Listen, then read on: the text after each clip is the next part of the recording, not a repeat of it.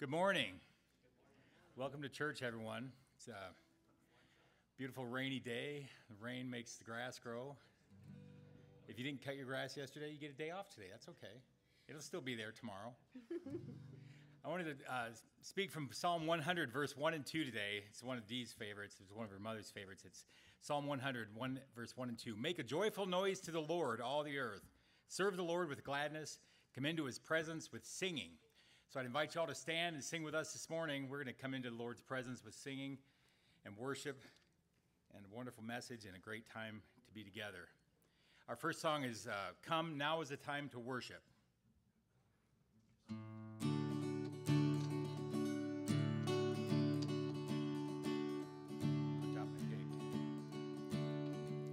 Come, now is the time to worship. Come, now is the time to give your heart. Come, just as you are to worship.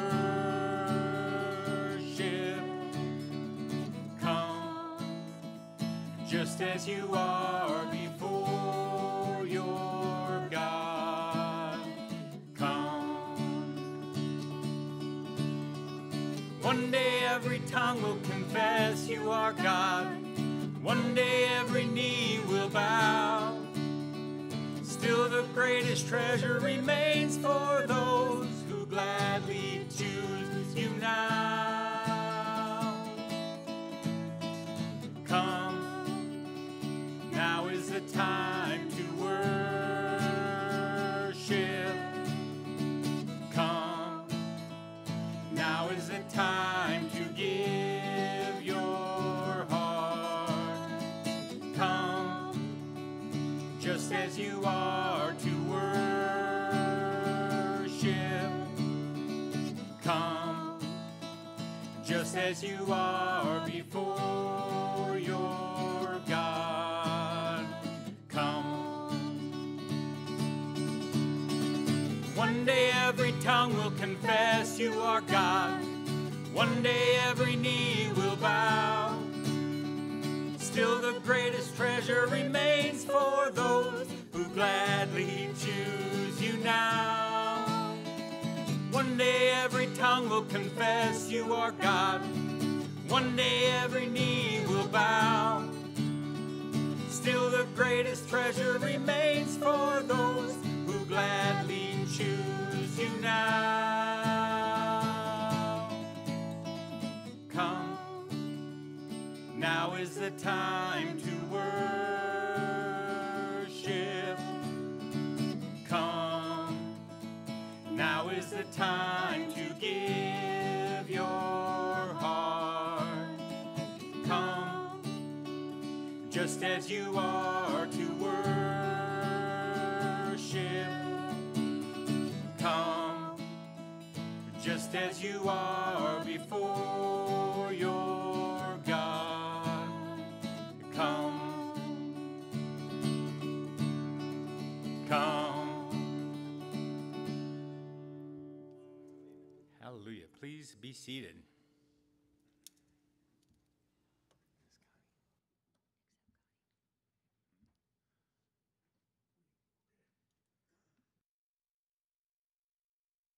I have one announcement to let everybody know. I just have some information about the Iowa Bible reading, which is next Sunday, 7:14, to just, I guess, go along with 2 Chronicles 7:14. It's going to be at 1:30 in the afternoon, and we do have some information on the table and on the entryway if you want to take a look at it. Or if you have any questions, just ask me. But 1:30 next Sunday at the county courthouse, we're going to be getting together, doing some worship and prayer and read the Bible at the courthouse. So just keep it in mind. Thank you. Okay. Thank you, Sean. Good morning. The announcements in your bulletin this morning are right on point. Everything that's pertinent to the next 2 or 3 weeks is in there. What I want to do this morning is kind of clarify. Last week, we had a text go out about Mary Vanderclay moving to the hospice house. That was a precautionary move.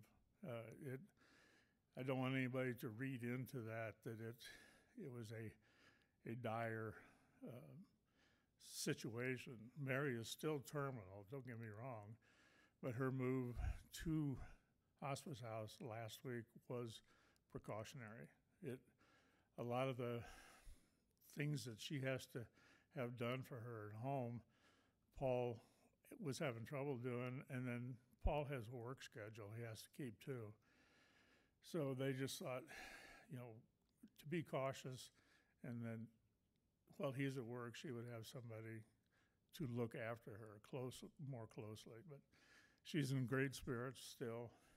She communicates all the time. So, like I said, she's still terminal. We still pray for complete healing there.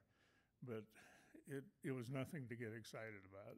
And Steve is aware of it. I made him aware of the situation too. So we're all on the same page. So I just want to thank Brian this morning for Sunday school. What a wealth of information that was. I really appreciated that. And to remind you that this is the first Sunday. We have 3 Sundays left before Steve's sabbatical is over with, which is good news for me. But anyway, continue to pray for Steve and his journey. The schedule is next week we'll get back to some normalcy. We'll have regular Sunday school next week, and I think Troy Vandaloon will be preaching next week and the following week. So we'll get back to some form of normalcy. Okay, for scripture this morning, Steve has asked Brian and I to refresh your memories and help you look forward to the upcoming finishing of the series in Mark. So this morning we're going to look at Mark chapter 6, starting in verse 45.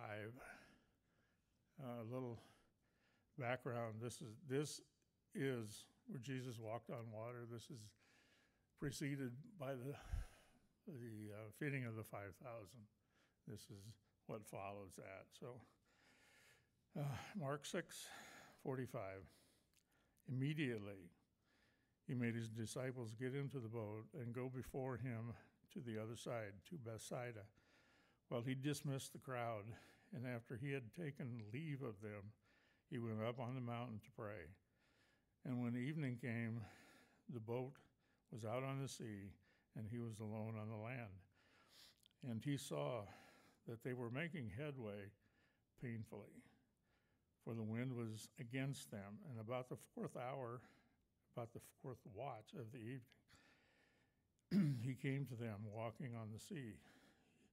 He meant to pass them by, but when they saw him walking on the sea, they thought it was a ghost and cried out, for they all saw him and were terrified. But immediately he spoke to them and said, "Take heart, it is I. Do not be afraid." And he got into the boat with them, and the wind ceased, and they were utterly astounded, for they did not understand about the loaves, but their hearts were hardened. If you'll join me in a word of prayer this morning. Heavenly Father, we thank you for this day. Thank you for the rain. Thank you for the Smiths being here this morning and opening the Word for us and encouraging us through their ministry in South Africa. Lord, we lift up those in our body that are hurting. I think of Donovan, of course, Mary, and Roger, and Edna. Just especially for those people that have physical issues, but more so for those people that have issues that we don't know about. You, Father, as a great physician, know it all, and we just ask you to be gracious with those people. Again, thank you for this opportunity to come and worship you. And we ask a special blessing on Ryan as he opens the word this morning in our second service, that our eyes would be open, our hearts would be warmed, and we would be willing to listen and continue. And now as we continue in worship and song, we give you praise and glory, and thank you for everything that you do for us. In the name of your Son, Christ, amen.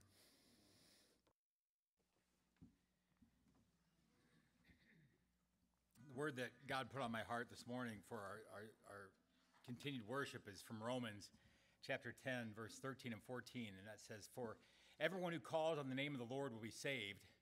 How then will they call on him in whom they have not believed? And how are they to believe in him of whom they have never heard? And how are they to hear without someone preaching?" And that was on my heart as we have our missionary friends here today.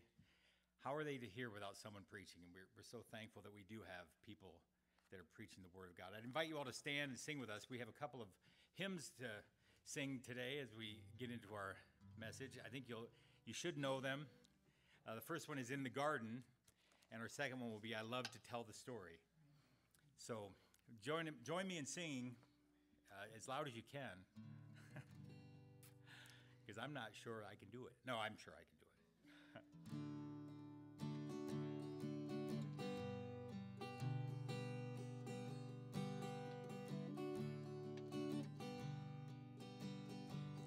I come to the garden alone while the dew is still on the roses, and the voice I hear falling on my ear, the Son of God discloses,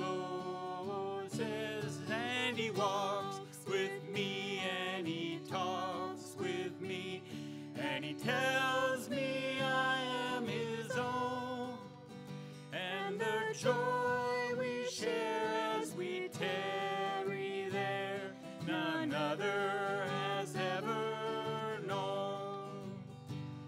He speaks and the sound of his voice is so sweet, the birds hush their singing, and the melody that he gave to me within my heart is ringing, and he walks with me and he talks with me, and he tells me I am his own, and the joy we share as we tarry there, none other has ever known.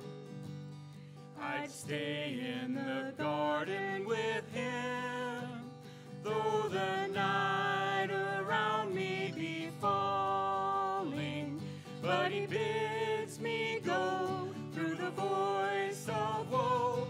His voice to me is calling, and he walks with me and he talks with me, and he tells me I am his own, and the joy we share as we tarry there, none other has ever known.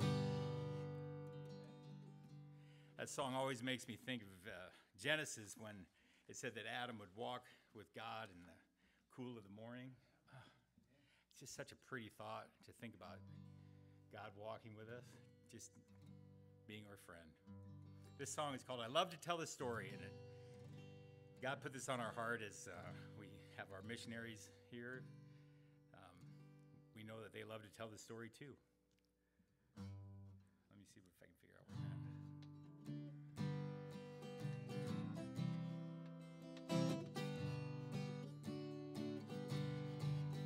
I love to tell the story of unseen things above, of Jesus and his glory, of Jesus and his love.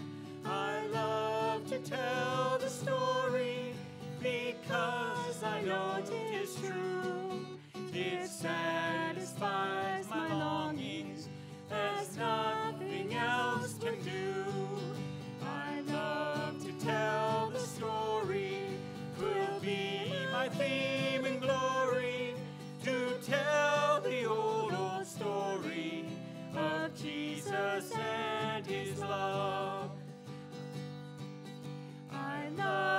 tell the story, more wonderful it seems than all the golden fancies of all our golden dreams.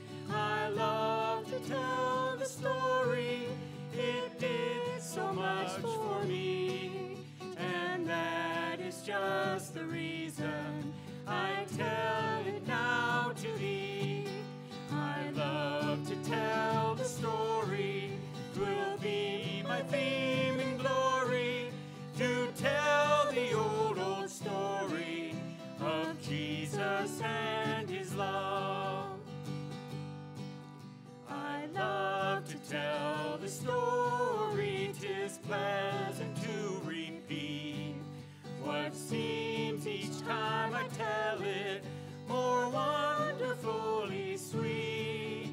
I love to tell the story, for some have never heard the message of salvation from God's own holy word.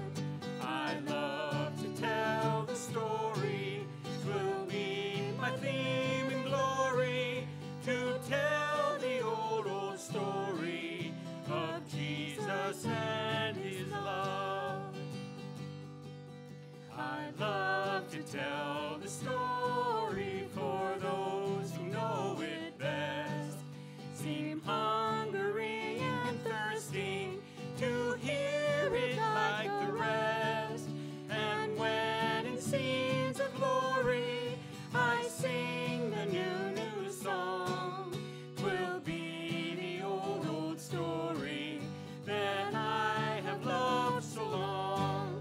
I love to tell the story, 'twill be my theme and glory, to tell the old story of Jesus and his love, to tell the old story of Jesus and his love.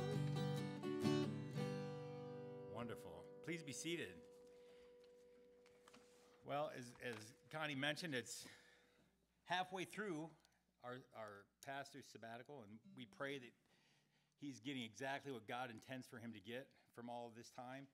And we are just blessed today to have Brian Smith and his family here. They are missionaries with Independent Faith Mission in South Africa. They've been there for some time. I talked to him about this. I knew I wouldn't be able to recite the time, but they've been in South Africa since 2017, this trip.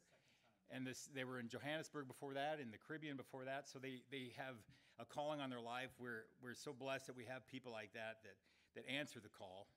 We have the privilege of partnering with them to advance the gospel in the world. And we're so thankful that they can come and share with us today. I know that they shared in the equipping hour before church, and Brian's going to share with us a little bit more today. So we welcome you. Thank you so much for coming, and God bless you.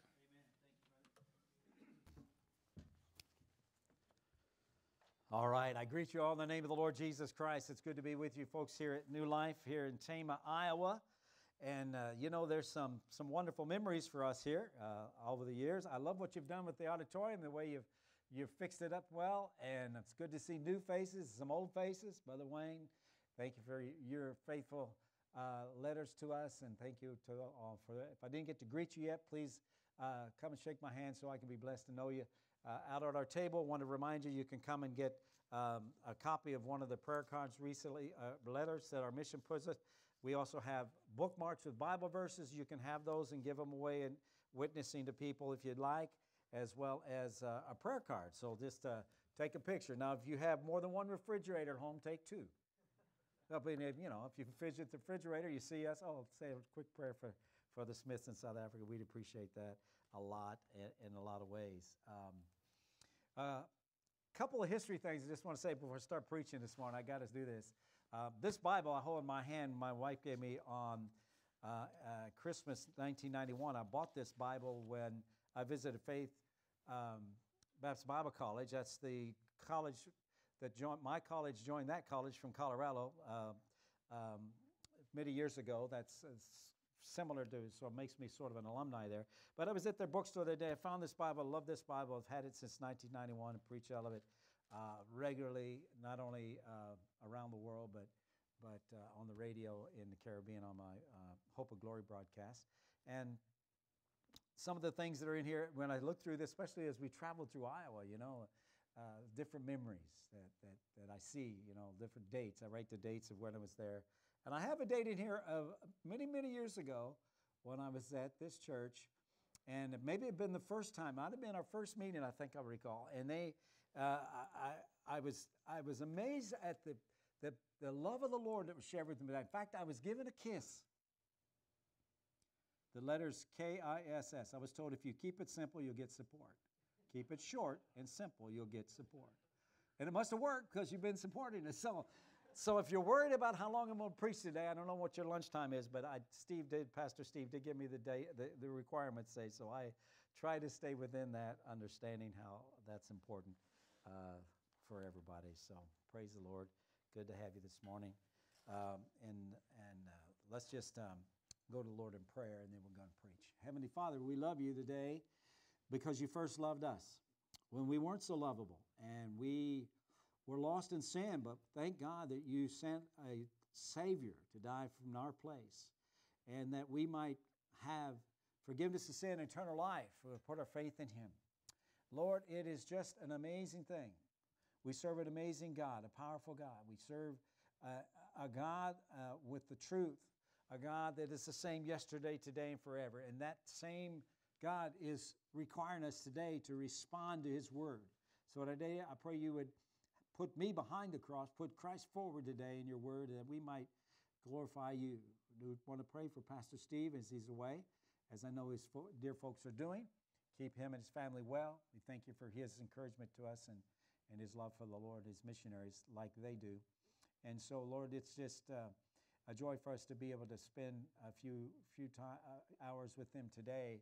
And I know that even if we're away, we're still going to be remembered, and we're going to remember them too. And it's been just a wonderful time together in the Lord. So, Lord, you know the needs of everyone on the hearts today. Whatever burden they're bearing, Lord, you will share it. You will show us the right way to follow you.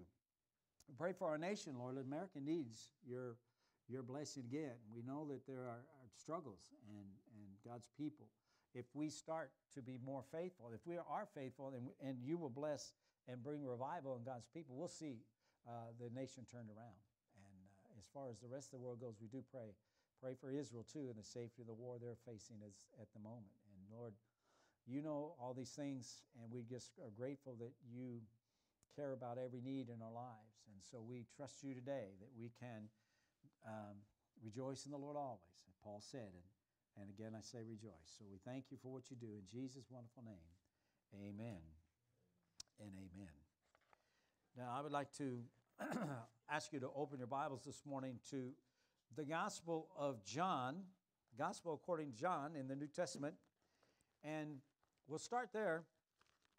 Keep your fingers working. We're going to move a little bit here and there, but I'll give you ample time to do that. John chapter 20. I don't think I said that.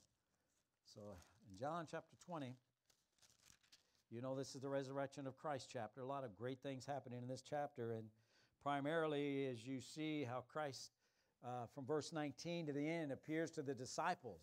And some great things are going on. And in the beginning of that, it's that evening, it's after the resurrection. They're in the door. Doors are closed. They're assembled. They're afraid that they're going to be the next ones to be put on a cross and killed for their faith.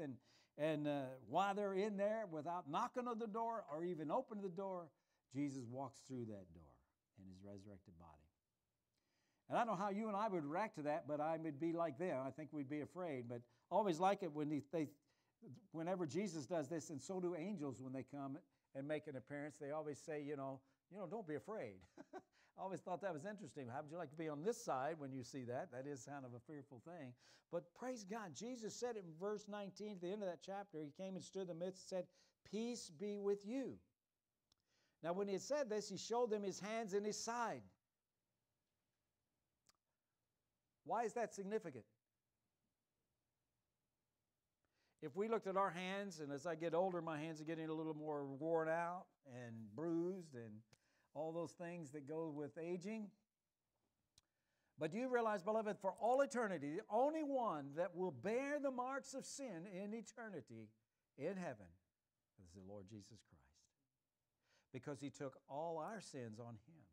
And now here he is in his resurrected body, right in front of his disciples, and he says, look at my hands and my side. Then the disciples were glad when they saw the Lord. And he said to them, peace to you as the Father has sent me. That's the phrase I wanted to give you. I also send you. Now, in John 20:21, it's amazing.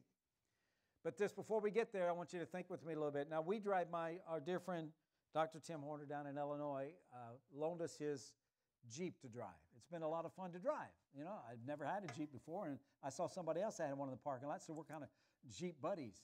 One of the things I've noticed as we travel all around America is when you drive a certain vehicle, you start noticing other vehicles that look like yours, or at least the brand. You know, isn't that amazing?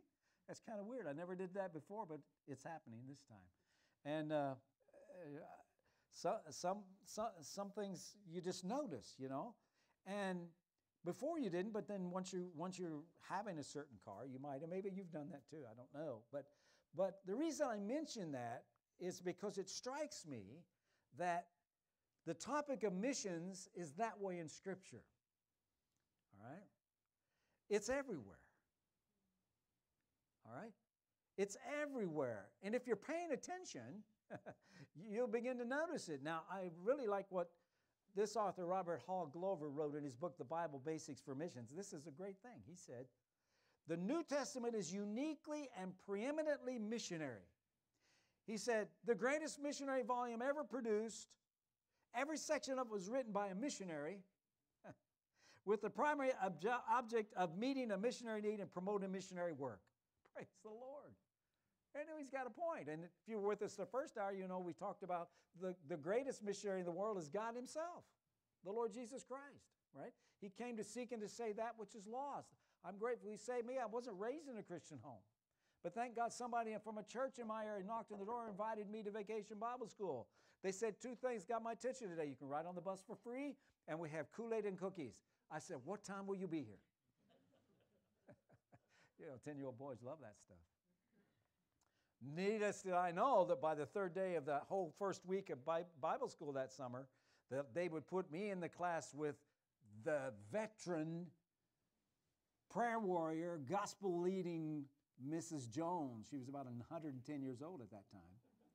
She'd saved thousands of kids or led them to the Lord. God does the saving. But she's the one that wanted the 10-year-old bad boys.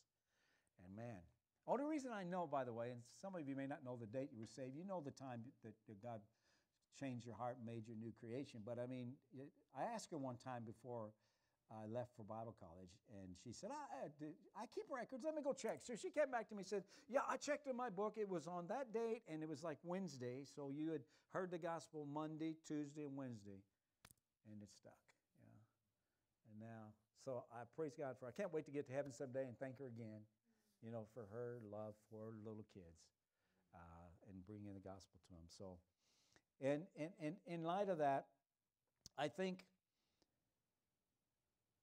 when I think about this comment in John 20:21 from Jesus that the Father sent me, even so send I you, it reminds me that this high watermark of Scripture's focus on missions is the Great Commission, or I would like to say the Great Commissions in a plural sense.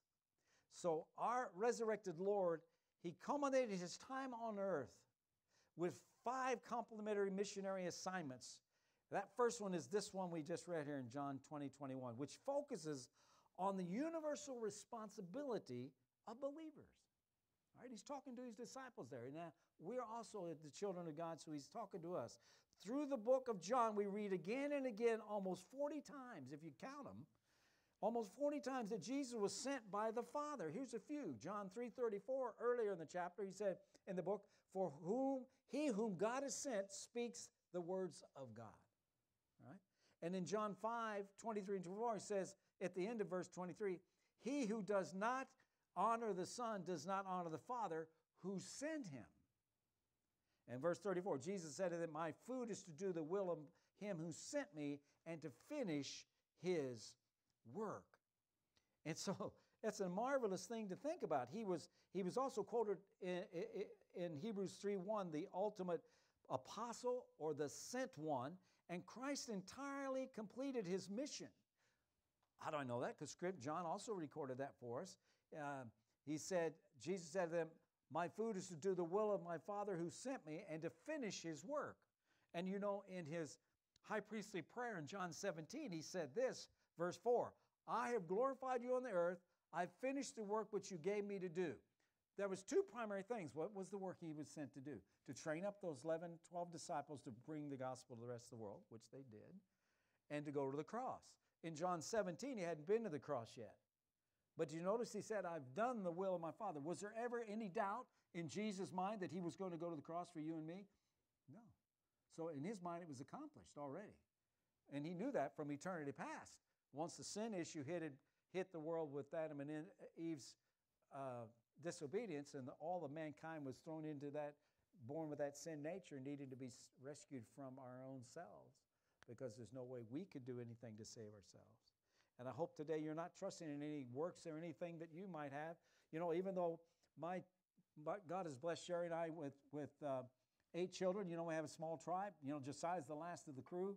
And our older ones are spread around the world. My oldest son, Chris, is living in Tennessee with his family. He has 3 children, another baby due in September. We hope to see before we go home to South Africa. Michael, his next brother, still pastors down in San Antonio, Texas. 2 older teenage grandchildren there, a boy and a girl. So we have 18 grandchildren through them all. The twins have 7 of those. Andrew has 4, and Matthew has 3. They are both missionaries in North Africa in a ministry together. And then after that, Stephanie married a Canadian, so she lives in Canada. And if you are a hockey fan, you just know that the Oilers just lost the Stanley Cup, and so my son-in-law is still crying about that because that's his favorite team. So pray that they could someday win it again so he could stop crying, poor guy. But I mean, I have 2 grandsons up there, and then my next daughter lives in Western Kentucky, has a pastor husband, and they minister down there, and 3 children there. And then we have Trevor, who was born in South Africa, some of you remember, and his daughter, he live up in Grand Rapids, Michigan. And then, did I leave anybody out? And Josiah's here. Yeah, there we go. So that's the 7, and so we have 18 grandchildren if you did the math. So we have equal number of boys and girls, and we have that new baby coming to break the tie. So number 19, we'll see how it goes. But praise God, you know, I mean, that if somebody would have told me that grandkids were so much fun, I would have started with them. But I guess you have to wait the cycle, right? Anyway, praise God for all he does, and God is always faithful. Amen? He really is, and that's why I like this. We focus on the universal responsibility of the believers. Jesus says, the Father sent me, even so I am sending you. And you know, this word sent is the same, it's the same language that when he commissions the church. And we're going to see that in the next ones that we look at. So, if you will, Jesus deputizes the church to continue carrying out the mission of spiritual rescue and enable, by the Holy Spirit, to bring the gospel light to people. Christians through us, but like Christ, have been sent into the world. Our orders couldn't be clearer. So what are we waiting for? We have a job to do, and God has the ability to help us get it done. So that was the first one. The second one is found in Matthew 28. Let's go over to Matthew's gospel and look at that. Matthew 28. And you're probably very familiar with this. So this also is the empty tomb resurrection passage. But then at the end, we have the Great Commission that we're talking about here now. Or as I'm suggesting, commissions, while we look at all of them this time. But in this one, we focus on the universal authority of Christ. All right, look at what he says here. In verse 18, then Jesus came and spoke to them, saying, all authority. The word authority in the original is exousia, and it means official right or person. You're going to understand why that's important in a minute. But all authority has been given to me in heaven and earth. Go therefore and make disciples of all nations, baptize them in the name of the Father and the Son and of the Holy Spirit. Verse 20, teaching them to observe all things that I've commanded you. And lo, I'm with you always, even to the end of the age of the world. Amen. Okay, so that's why we say this is universal authority of Christ. Jesus has the authority to issue this life-dominating, world-changing command. Now, beloved, why do Christians have the responsibility, and let's be honest, the audacity? And I say that because I've even had people tell me in modern times that what we're doing is wrong. Going into another culture and trying to make them like an American church. Well, those of you that saw our picture this morning, that church didn't look, I mean, that was a church, but it didn't have we have benches, but they're not comfy seats like you got. You know, a carpet, we're outside, we do with what we can. We didn't go there to make them an American church because they're not America. They're a Zulu people, but they have the Word of God, they have the same Savior, and so it works in His plan. That's what I think you'll see, what He had in mind here when we talk about this. So do we have the audacity to do that, to take the gospel of Jesus Christ across culture and national boundaries? Yes, yes.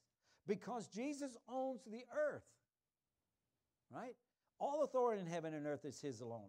Not only does He have the authority to issue the commands, He has the authority to accomplish it. Amen to that. An otherwise impossible task is inevitable because an omnipotent hand is behind it, right? Thus we go to make disciples of all nations, baptizing them then to identify them as God's own possessions and teaching them to obey Christ's commands. And the all-powerful God who sends us goes with us. Now, we do run into some trouble sometimes in our land where we go. I mean, Josiah mentioned that in a all-black township, 100,000 people, crime is rampant. I mean, they have rules, but they're kind of suggestions, right? And so, like, if you're a taxi guy and you encroach on somebody else's territory, you're going to pay for it, usually with your life, and that's what happened the day we came. They had shot and killed a guy and were having a funeral. Everybody was all upset. They're up shooting guns on the street, blocking your way through where we needed to get to the church at Mary to Johnny's house. And so as we come up on the crowd, we were stopped because everybody was around the car and sort of looking like they were going to start banging up. But somebody tapping on the window saw Sherry. She rolled the window down and she said, this lady, of course, they're all hyped up on alcohol and drugs, and so it's a very intense moment. So she said, I recognize you. You're the people that fed our kids during COVID. And you come out every week and give our kids food still. You guys okay. You can come through, you know. So she told everybody, get out of the way, give them room. You know, we couldn't go that way to get where we had to, so we made a left turn safely in a couple of streets and went in the back way, but we still made it to church. By the time we finished the meeting that day and going home, that main road was cleared, thank the Lord. Normally they burn fire, tires, and things, and it just gets really dangerous. You say, why would you ever do that? In all the years we've been in that township, we're the only white-skinned people have ever been in there. Never seen another one. And you say, well, that's this God I'm talking about. The all-powerful Savior who sends us and goes with us. So we don't do foolish things, but we're careful about it. And even Mary will warn us if something's not right before we come to maybe not come that day. And so we listen to her, you know, because God knows what's best. So that's why we focus on the universal authority of Christ, because we serve a powerful God. Amen? And then there's a third one. It's in Mark's gospel. We're just going to go right through them. Let's go to Mark chapter 16. Mark chapter 16. Now, here we are again in the resurrection of Jesus. And in Mark 16, this one focuses on the universal proclamation of the gospel. Look at 15 and 16. Well, maybe after verse 14. After he appeared to the 11 as they sat at the table and rebuked their unbelief and hardness of heart because they did not believe those who had sent him after he had risen. And he said to them, go into all the world and preach the gospel to every creature. All right? He who believes and is baptized will be saved, but he who does not believe will be condemned. That sounds like strong words, and it is, but truth is truth. This is how we need to focus on the universal proclamation of the gospel. Proclamation doesn't require a pulpit. Does it now? Doesn't require a pulpit, nor is it primarily a preacher's task. Listen, beloved, every Christian is a herald of the gospel and is responsible to announce it boldly and authoritatively. The universality of the work is emphasized twice by Mark. Our task is all-encompassing geographically. What did he say? Go into all the world. Right? And personally, every creature, every person. So we don't just take the gospel to regions or nations, but to individuals, showing them that faith in is the dividing line between forgiveness and condemnation. Why? Because look, verse 16 says, he who believes and is baptized will be saved, but he who does not believe will be condemned. If you stay in your sins and you stand before God someday and he says, why should I let you into heaven? And you say, well, because I was a pretty good guy, never robbed a bank, never, I was, good to my neighbor, helped mow the lawn and whatever. Those are all good things, but that's not, you see, here's the misunderstanding most people have about heaven. Most people think good people go to heaven. That's not true. Only perfect people go to heaven. Now, when was the last time you looked in the mirror and saw somebody perfect? I don't see one any time I look in the mirror. I'm definitely not perfect. Ask my wife. She's been around 46 years, still trying to get me straightened out. And praise God for that. But through Christ you are perfect, because in his righteousness a holy God accepts you. But you can't go in on your own merit, because all our righteousness, as the great prophet said, Isaiah, are like filthy rags, right? And so we can't work our way to heaven, But this is important, the proclamation of the gospel. So that's our third one. We're not far from the next one. Let's go to Luke 24. Matthew's gospel, Mark's gospel, Luke 24, his gospel. And again, we're going to come right back to the resurrection chapter. We serve a risen Savior, right? And here it is. And this one, it focuses on the universal call to repentance. Now, this is good. Twice in Luke 24, Christ roots his saving work in the Old Testament. Let me show you. Look at verse 25. Verse 25. That's the next page for me. And following. He said, then he said to them, O foolish ones, and slow of heart to believe in all that the prophets have spoken. Ought not the Christ who have suffered these things have entered into his glory? Right? Verse 27. And beginning at Moses and all the prophets, he expounded to them all the scriptures and things concerning himself. You want to go to a lifetime Bible college? Stand with Jesus when he teaches all that. Would that be amazing? Absolutely. And then later on, look at verse 44. He says, then he said to them, these are the words which I spoke to you while I was still with you, that all things must be fulfilled which were written in the law of Moses and the prophets and the Psalms concerning me. Does that mean Jesus believes in the Old Testament? Sure does. There's his testimonial. Some people say we got a New Testament, nothing in the Old Testament matters anymore. No, God's Word is always God's Word, and he's got it there for a reason. There was a lot of mistakes made by the Israelites and people in the Old Testament, and if we're smart, we would avoid those mistakes. Amen? And learn from them. Then he goes on to say, verse 45, and he opened their understanding that they might comprehend the Scriptures. Wow.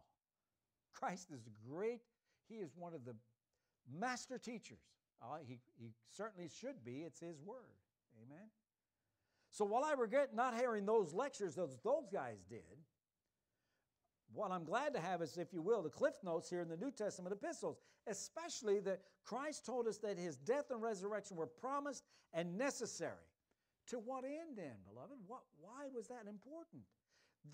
That repentance and forgiveness of sins should be proclaimed in the name to all nations. Now, the tendency of many today is to just leave out this repentance part from the gospel. And that's a presumptuous perversion, I might add.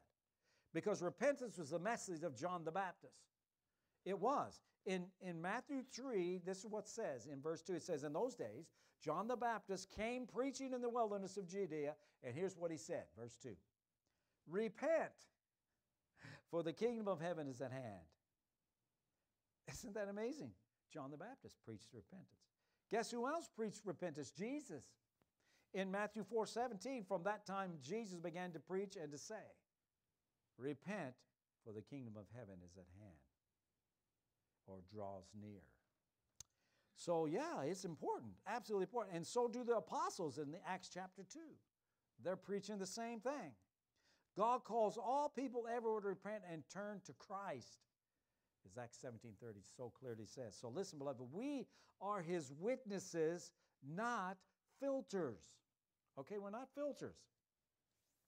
Now, this morning before your equipping hour, we were having coffee. I love that about your church, too, that you have the fellowship there like that. That's wonderful. And the South Africans are big on fellowship, too. We have tea and coffee every week after our service as well. So when you come to visit, you'll definitely get treated well, all right? But so we were talking about, one of the gentlemen here asked me why I was wearing a coat this morning. I said, well, it's not, if you'd have told me I was coming in July in Iowa, it would be cold. I wouldn't have believed you, It's like this global warming must be going on, But I have another thought. It's actually global cooling, all right? And the reason I say that is because here's what Paul said in Romans 1:16. You're familiar with the verse. He said, for I'm not ashamed of the gospel of Christ. Paul said, I'm not ashamed. For it is the power of God unto salvation. He finishes it by saying to the Jew first and also the Gentile. But hey, that's true, right? So the Apostle Paul, like all roads, was headed to Rome. And the believers in the imperial city were surrounded by such a muck of materialism that he would soon implore them, be not conformed to this world. That's Romans 12, verse 2. And in a Roman world of competing gods and compelling goods, we face that with the ancestor worship we told you about last hour in South Africa. That's an issue. It might have been easy for a believer to be shy with the gospel. All right?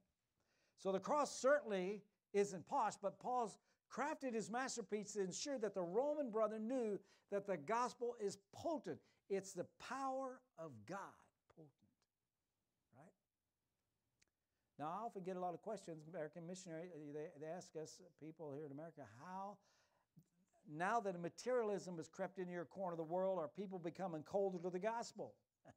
And I don't want to be rude. I want to chuckle a little bit because, they assume the world becomes more and more like one giant superstore and the numbing allure of stuff will hinder the gospel advance. That's not true. Never is it true that stuff is no match for the power of God.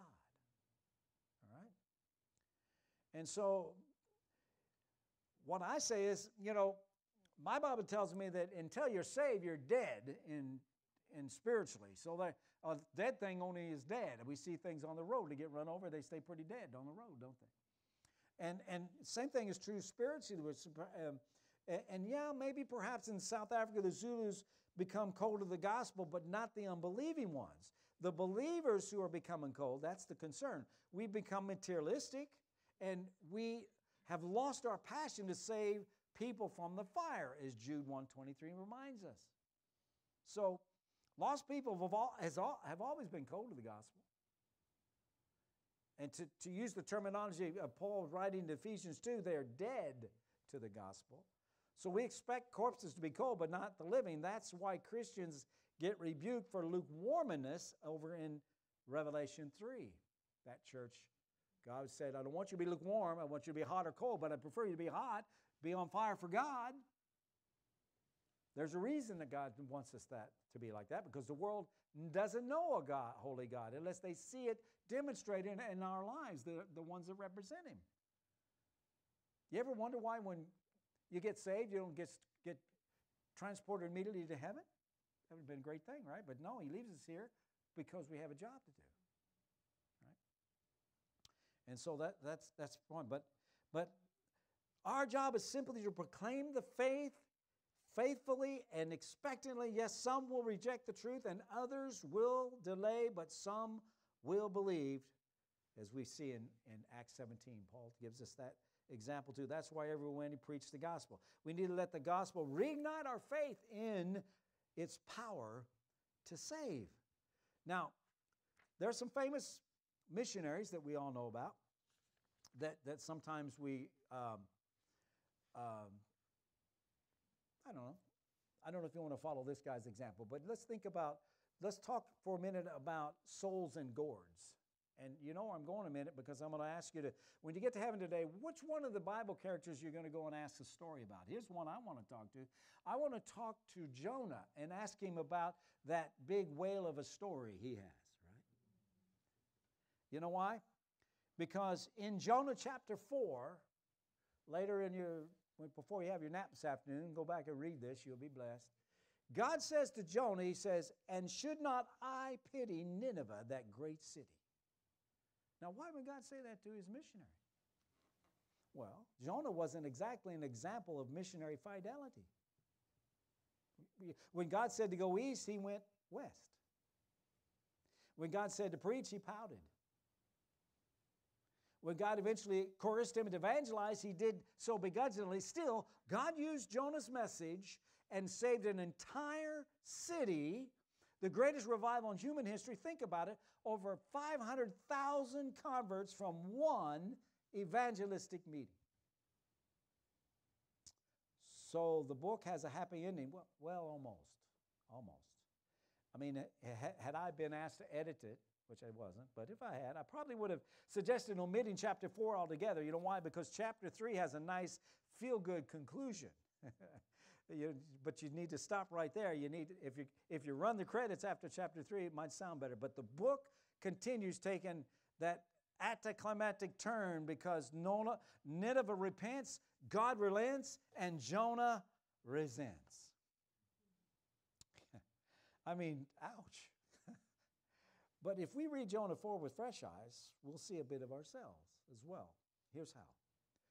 Like Jonah, we're better patriots than prophets. Jonah was displeased that God spared the Ninevites, Israel's enemies. And they were bad enemies. They weren't good people. But like I said, no good people go to heaven, only perfect, right? In Christ.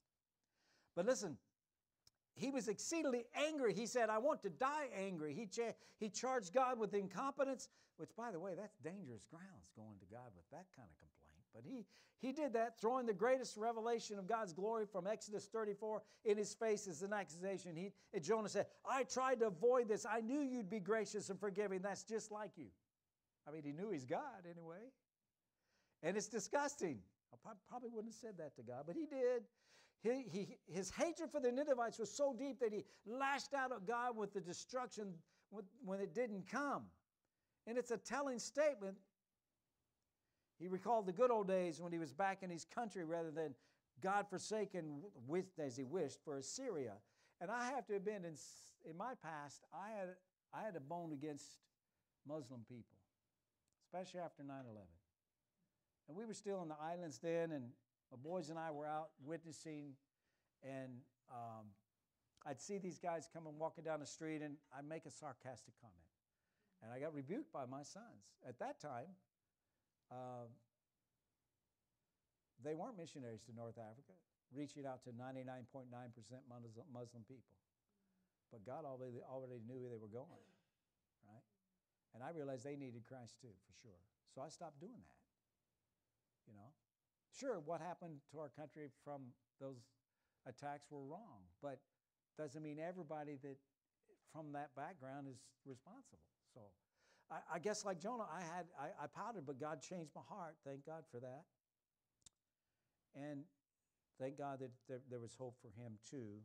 God wanted him to do, but he had that God-forsaken wish that Assyria would be destroyed. Then you know what he did? He exited the city and made himself an observatory at a safe distance. That's chapter 4, verse 5.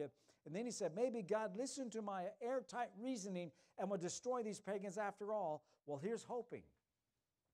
So see, we're like Jonah. We're sometimes better patriots than prophets. Because like Jonah, we get happy over the wrong things. The wrong things. Though Jonah deserved to be destroyed for his blasphemous rebellion, God instead walked him through an object lesson. He started by giving Jonah a nice plant. Probably some kind of a gourd, it says here in verse 6. Jonah wasn't all sulk after all. For the only time in 4 chapters Jonah was happy. His joy was extravagant. It says he was exceedingly joyful. Earlier he was exceedingly upset, but now he's on the upper side of that emotion, which we can kind of be like that as people sometimes, can't we? Thank God God keeps his motion in check. He's He's not like us. And He's always faithful. He's always available. His word is always true. And He said, I'll never leave you or forsake you. That's the God we have. Amen? That's what Jonah forgot. And but he was exceedingly joyful. He had been exceedingly angry. But what was the cause of all this mirth? Well, it's a stupid plant.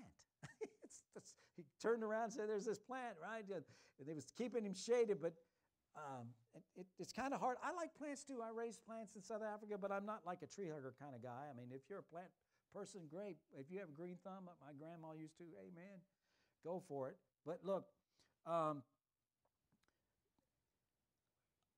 it was hard. It's hard to understand how he was getting way too happy over this really insignificant plant.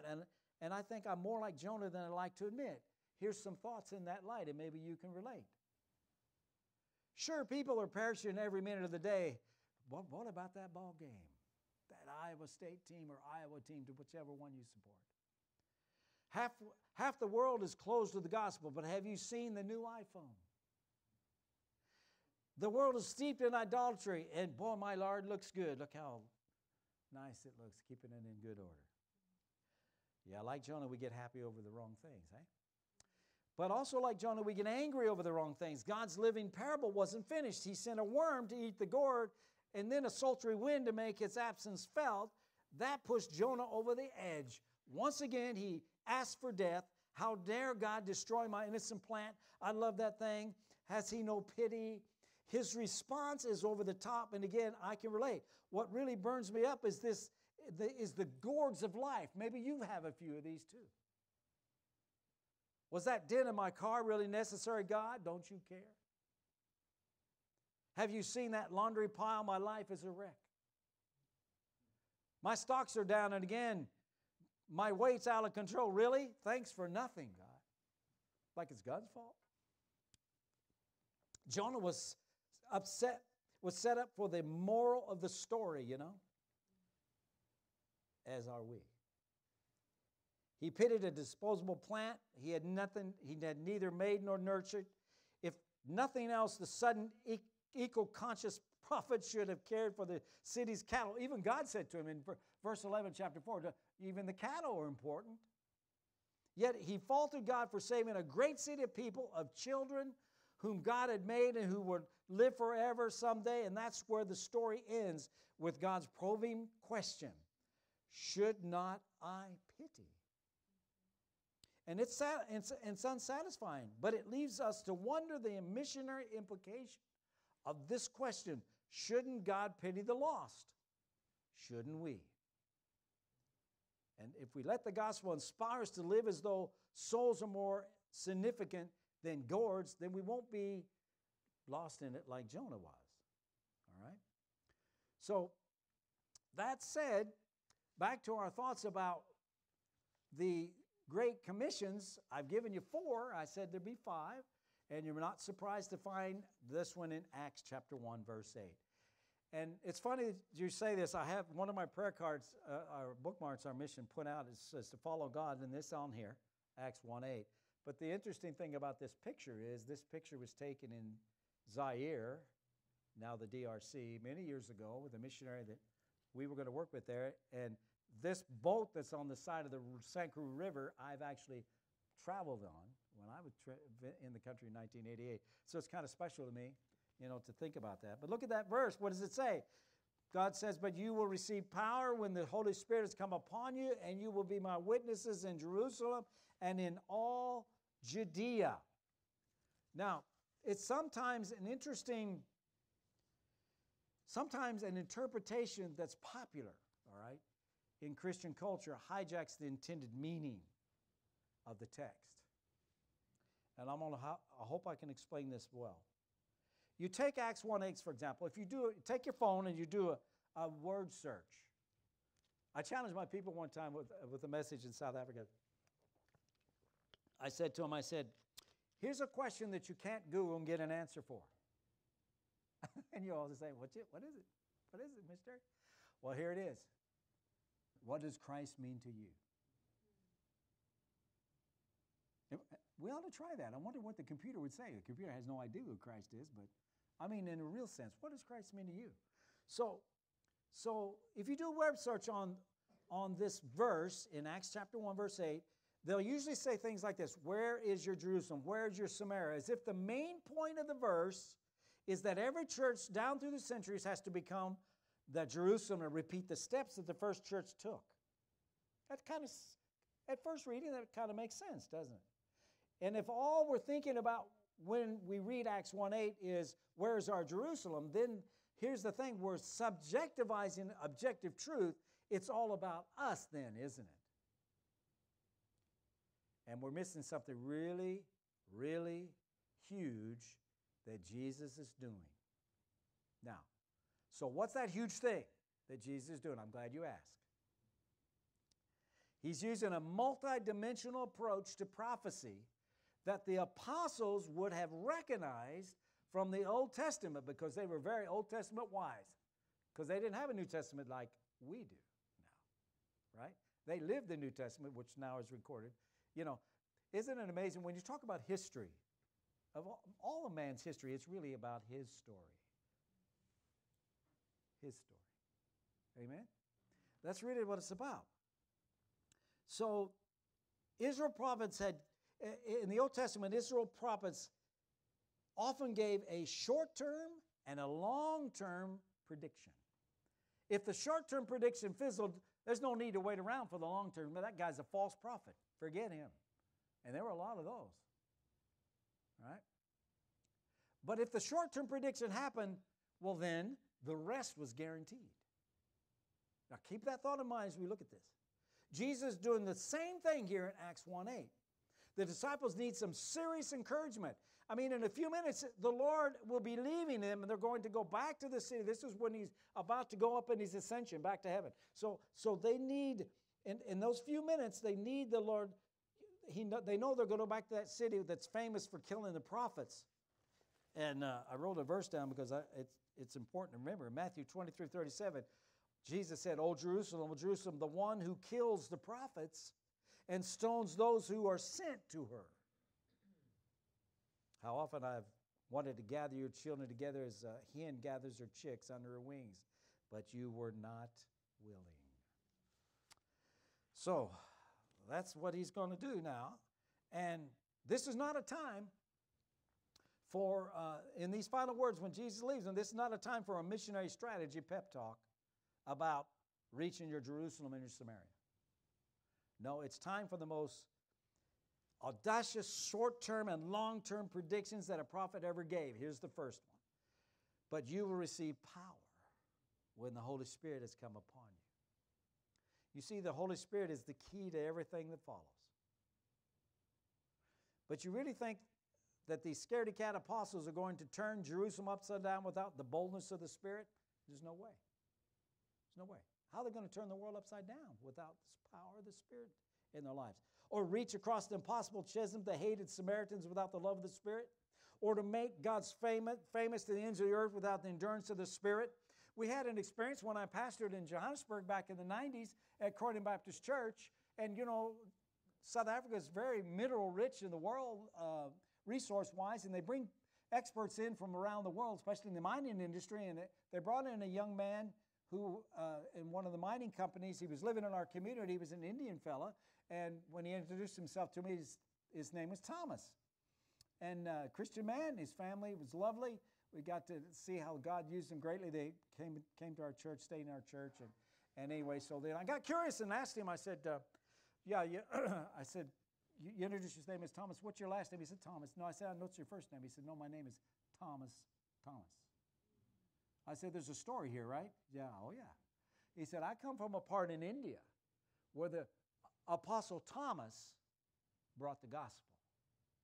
And our village was so delighted to hear about a God that loved them and provided salvation. They said, we're going to start naming. They said, this is the missionary that was come to us. Our kids are going to be named after him. And so my name is Thomas. Wow, that's pretty amazing. By the way, if you remember, that Thomas wasn't in the upper room on the first resurrection Sunday. And when he heard from his buddies that Jesus had been there, he said, well, I'm not going to believe till I can put my hands in the nail prints of his hand and put my fist up in the side where that spear went. I'll only believe that. He told his friends that. You got to be careful what you say out loud or even what you think, because God knows these things. Look at me. I lived in Colorado, and I had friends from Iowa tell me about the cold winters here, and I made this stupid comment. I said I would never live in Iowa. Yeah, God said, we'll see. So I got 3 winters here, and I said, yep, send me to a warm climate, God, please. Found out right away up here in Holland, Iowa, there's nothing between Holland, Iowa and the Canadian border but a barbed wire fence. Winds are blowing. But hey, he made the next time, a week later, they're up there, and this time Thomas is there. What happens? Jesus walks through the door again. You never misplace your keys. Yeah, he did too. He didn't need them. Through the door, locked door. Why were they in there? They were still scared, because technically it should have been 3 more crosses, with 11 more crosses with these disciples hung up, and they were afraid that's going to happen to them. What happened to Jesus? Anyway, Jesus goes right to Thomas, and he said, all right, here I am. Put your hands there. You see, God knows all things. And what did Thomas' response say? He down on his knees before his Lord and my God. And what Jesus said to him that day was to you and me. He said, Thomas, you believe because you see, but blessed are they which have not seen. He's talking about us. And everybody since. And everybody till he comes again. Wow. So this is why they needed to understand what he had in mind. And so the Holy Spirit is the only one who could keep all these things from falling apart. That's why those guys were able to do it. So in this new thing called the church today, it's going to take the world with the gospel. The Holy Spirit isn't going to do the same thing he did in the Old Testament. In the Old Testament, it was come and see. You remember? The prophets were there in Israel, and that famous captain of the soldier, Naaman, had leprosy, and he found out that somebody sent him there and said, there's a prophet there, he could help heal you. And so he came to see the prophet. The prophet didn't even get out of his den, his office, and come see him. He sent his fellow worker. He said, go down to the Jordan River and dip in 7 times, you can go home clean. And the guy was put out. He said, we have cleaner, nicer rivers back in our home country. So he fussed about it, but thank God, God sent a little missionary girl that worked, slave girl, and said, look, if the prophet told him to do it, it was a good reason. God, that's how God works.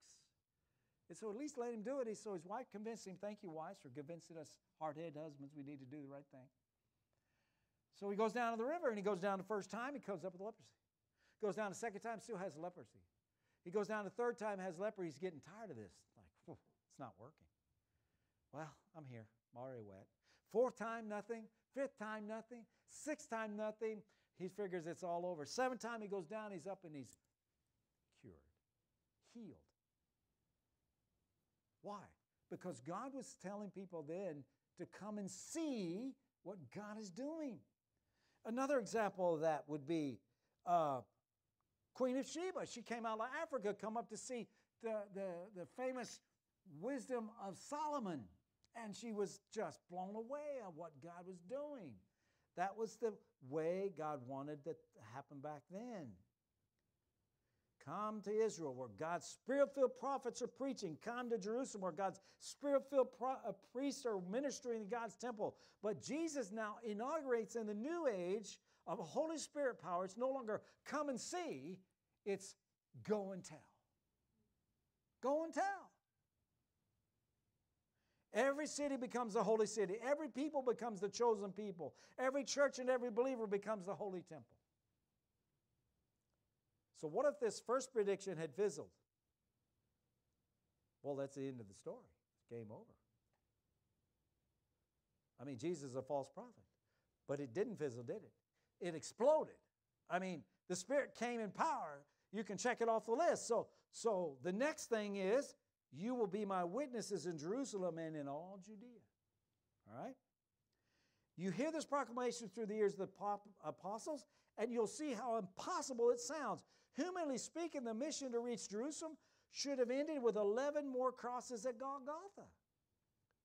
Yet Here was the risen Lord telling them that they wouldn't get snuffed out. They would successfully make Jesus famous in Jerusalem and Judea. I find it interesting. You ever wonder when Jesus tells you something, do we really listen?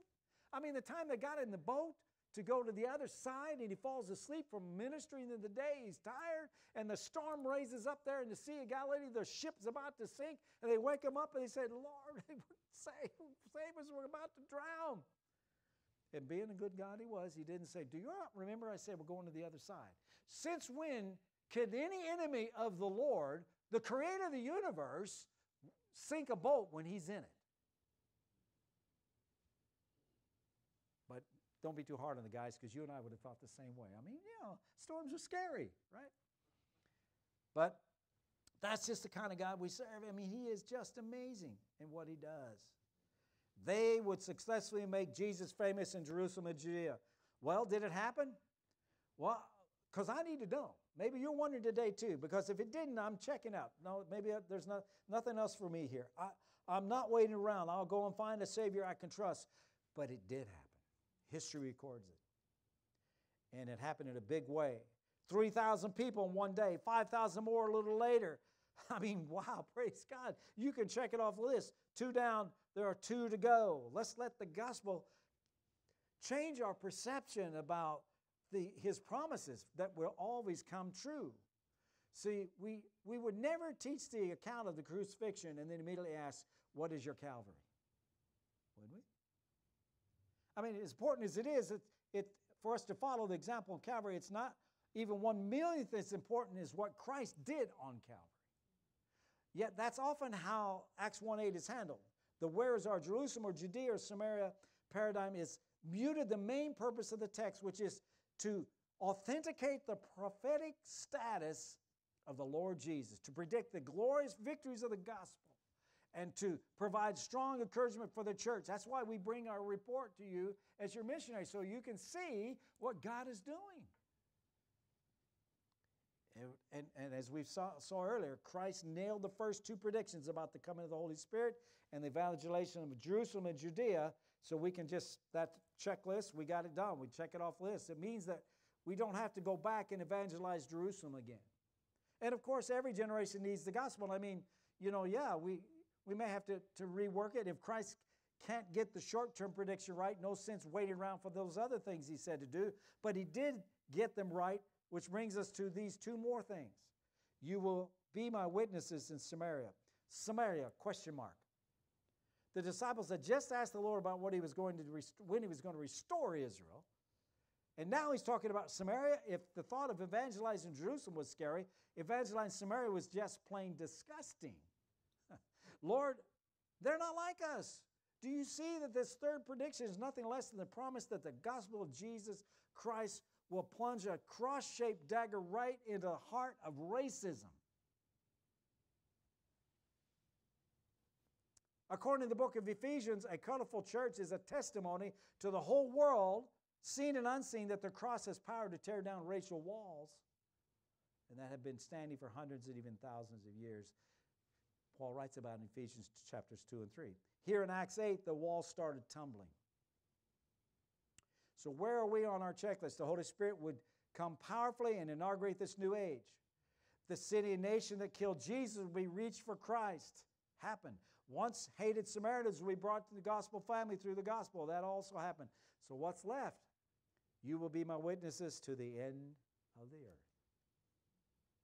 Can we check that off? Well, yes, we might as well, because we know from the fulfillment of the short-term predictions that the final long-term prophecy will come to pass without fail. But no, the gospel hasn't yet gone to the very last tribe and tongue and people group, though we know it will. See, one of the problems with the what is our Jerusalem idea is that if we keep thinking of our own city as Jerusalem, we fail to see the breathtaking fact that our churches are part of the fulfillment of the final prediction. We're talking about the Great Commissions. When the Lord spoke these prophecies, few places on earth were even more remote than Tama, Iowa, let's say, or Kwanangezi, KZ in South Africa. And these places define the end of the earth. Yet all these places and thousands in between leave churches where God is worshiped through Christ by the power of the Holy Spirit. So you say, well, okay, Missionary Brian, so what? Well, what does all this short-term, long-term stuff mean anyway? Just that Jesus is Lord. Amen to that. That God is real and the Bible is trustworthy. And that the gospel is powerful. That every tribe and nation will come to Christ. That Jesus will return. That's all. And that's a lot. Amen? Let's let the gospel's past victories inspire our present and future faith. You read about people in the Bible and say, Lord, increase our faith. We need that too. The world is changing. But this eternal word is eternal. And we can trust it. We can take it. We can take it to the ends of the earth. Just like on that boat on the Scancro River, 1988, those people heard the gospel. Many of them got saved. You'll see them in heaven. Just like the ones you saw this morning from Quanagazi, that are saved. You'll see them in heaven. And there's more. There's room. How big is heaven? Pretty big. There's plenty of room. Do you remember what Jesus said in John 14? He said, you believe the Father, believe also me. He said, in my Father's house are 3 mansions. If you have a new translation, that's what it says. No, I'm just kidding. Many mansions. Many is kind of like a lot, right? If it were not so, he said, I would have told you. He said, I go to prepare a place for you. And if the word if means, since I'm going to prepare a place for you, I will come again and receive you unto myself, that where I am, there you may be also. When the roll call for Tama Church is called, you'll be there.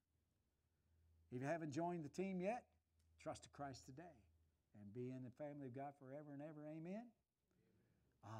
It's a joy to serve God in His ministry, watch Him work and change lives.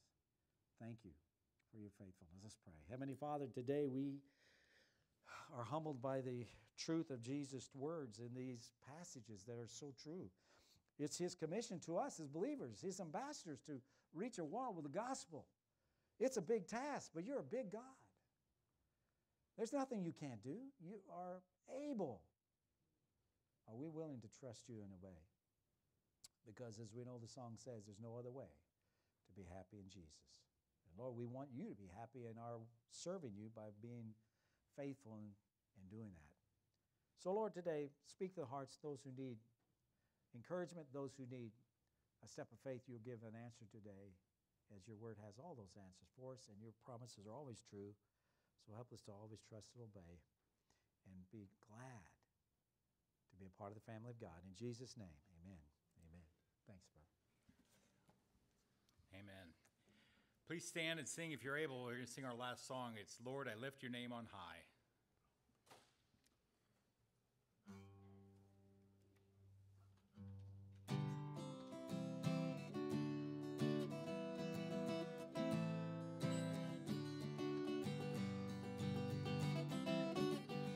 Lord, I lift your name on high. Lord, I love to sing your praises. I'm so glad you're in my life. I'm so glad you came to save us. You came from heaven to earth to show the way, from the earth to the cross, my debt to pay. From the cross to the grave, from the grave to the sky, Lord, I lift your name on high. Lord, I lift your name on high. Lord, I love to sing your praises. I'm so glad you're in my life. I'm so glad you came to save us. You came from heaven to earth to show the way, from the earth to the cross, my debt to pay. From the cross to the grave, from the grave to the sky, Lord, I lift your name on high. You came from heaven to earth to show the way, from the earth to the cross, my debt to pay.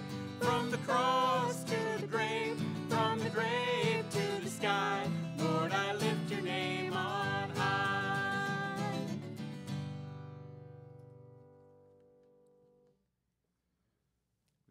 give us a benediction? That would be great. Thank you. Heavenly Father, today we are rejoicing in you because you have called us to a holy calling to be in Christ and to be more than conquerors. And we have a victory we already won. And so, Lord, we know how it's all going to end because you are an omnipotent God. You are all power and sovereign. So, Lord, today I pray that we would just glorify your name throughout this Lord's Day and take a minute or two to speak a word of good truth or give a gospel tract to someone in need and just give a meaningful witness for you today. Thank you for the privilege we have had today to be here to worship and to fellowship together in Christ. We pray your blessing as we go home and for safety. Thank you again until the meeting. They're able to come back for the next meeting. You'll bless in Jesus' name.